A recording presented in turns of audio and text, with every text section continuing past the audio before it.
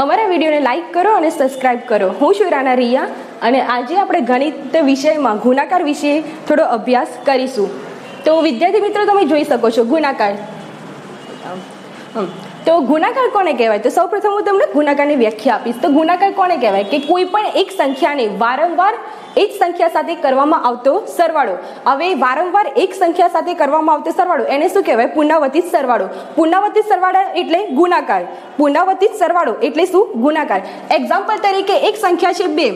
હવે આ 2 ને મેં 2 સાથે સરવાળો કર્યો. 2 + 2 કેટલા થયા? 4. 2 + 2 = 6. 2 + 2 + 2 + 2 બરાબર 8. 2 + 2 + 2 + 2 + 2 બરાબર 10. અને નીચે તમે જોઈ શકો છો. હવે આ 2 કેટલી આપણે એક સંખ્યા લીધી 2 બરાબર. અહીંયા મેં લખ્યા 2. 2 કેટલી વખત લીધા છે? 2 વખત. તો અહીંયા આગળ મેં 2 લખ્યા. હવે 2 × 2 2 × 2 કેટલા થાય? 4. હવે એવી રીતે એ જ સંખ્યા મેં લીધી 2. 2 કેટલી વખત છે? 3 વખત. તો 2 × 3 બરાબર કેટલા થયા? 6. હવે અહીંયા છે એક સંખ્યા 2. 2 ને આપણે 4 વખત એનો સરવાળો કર્યો. સંખ્યા મળી 8. તો 2 × 4 બરાબર કેટલા થયા? 8. એટલે વિદ્યાર્થી મિત્રો હું એવું કહેવા માંગુ છું કે કોઈ પણ એક સંખ્યા આપણે લીધી છે 2. એ 2 ને વારંવાર તેનો સરવાળો કરવામાં આવે છે. વારંવાર સરવાળો કરવો એટલે કે પુનરાવર્તિત સરવાળો. તો પુનરાવર્તિત સરવાળાને શું કહેવાય? ગુણાકાર. એવી જ રીતે વિદ્યાર્થી મિત્રો પુનરાવર્તિત બાદબાકી એટલે ભાગાકાર. તો તમારે ખાલી એટલું જ યાદ રાખવાનું કે પુનરાવર્તિત સરવાળો એટલે ગુણાકાર અને પુનરાવર્તિત બાદબાકી એટલે. તો વિદ્યાર્થી મિત્રો તમે જોઈ શકો છો સંખ્યા છે 34 અને 26. બે સંખ્યા સાથે ગુણાકાર. તો જ્યારે બે સંખ્યા સાથે ગુણાકાર કરો તો સૌથી પહેલા આપણે શૂન્ય મૂકવાનું. શૂન્ય મૂક્યા બાદ આપણે સંખ્યા જોવાની છે કે 6 કયા સ્થાન પર છે? એકમના સ્થાન પર. અને 2 કયા સ્થાન પર છે? દશકના સ્થાન પર.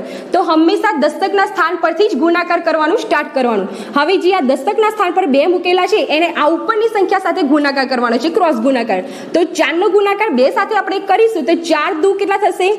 8. હવે 2 નો ગુણાકાર ઉપરની સંખ્યા 3 સાથે કરીશું તો 3 × 2 કેટલા થશે? 6. અને જ્યારે આ દશકના સ્થાનનો ગુણાકાર આ બંને ઉપરની સંખ્યા સાથે થઈ જાય ત્યારબાદ આપણે સરવાળાની નિશાની મૂકી દઈશું.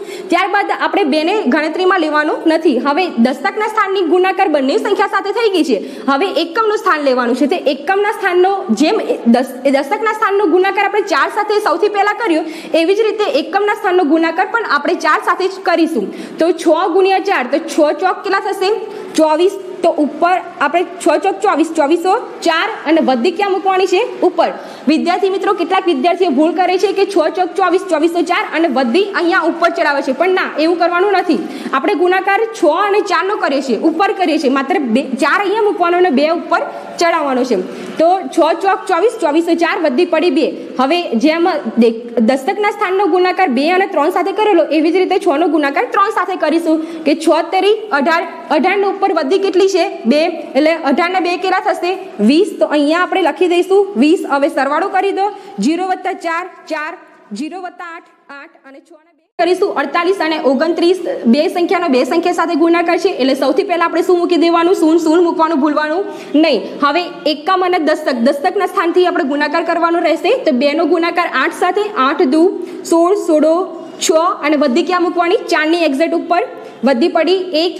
હવે 2 નો ગુણાકાર 4 સાથે તો 4 × 2 8 અને વધી 1 કેટલા થશે? 9. ત્યારબાદ શું કરવાનું? એકમ અને દશકનો ગુણાકાર આ બંને સંખ્યા સાથે થઈ જાય તેવી તરત જ આપણે સરવાળાની નિશાની મૂકી દેવાની છે. હવે એકમનું સ્થાન આવ્યું તો 9 નો ગુણાકાર 8 થશે. તો 9 × 8 72 2 અને વધી કેટલી થશે? 7. હવે વિદ્યાર્થી મિત્રો તમને એવું થતું હશે કે મેં આ એક કેમ કટ કરી દીધો? કેટલાક વિદ્યાર્થીઓ જ્યારે વધી મૂકે છે ત્યારે આ વધીની સાથે આ વધીની પણ ગણતરી કરી દેતા હોય છે. એટલે આપણે નીચેની જે વધી ગણવામાં આવી ચૂકી હોય એટલે એને કાપીને એના ઉપર મૂકી દેવાના. હવે 9 નો ગુણાકાર 4 સાથે તો 9 ચોક 36 ને તો 9 ચોક 36 ને 7 43. તો અહીંયા આપણે મૂકી દઈશું 43. હવે સરવાળો કરી દો. 0 + 2 2, 6 ને 3 9, 9 ને 4 13. હવે એક્ઝામ્પલ નંબર 2. હવે અહીંયા આપેલા છે 50 અને અહીંયા આપેલા છે 18. તો તમે વિચારશો કે 0 × 8 એટલે કેટલા? તો વિદ્યાર્થી મિત્રો ગુણાકારનો નિયમ છે કે કોઈ પણ સંખ્યાને 0 સાથે ગુણવામાં આવે તો તેનો જવાબ 0 જ આવે. અને કોઈ પણ એક સંખ્યાને જો 1 સાથે ગુણવામાં આવે તો તેનો જવાબ એની એ જ સંખ્યા આવે. એક્ઝામ્પલ તરીકે 5 × 1 તો તેનો જવાબ આવશે 5. અને 0 × 3 તેનો જવાબ શું આવશે? 0.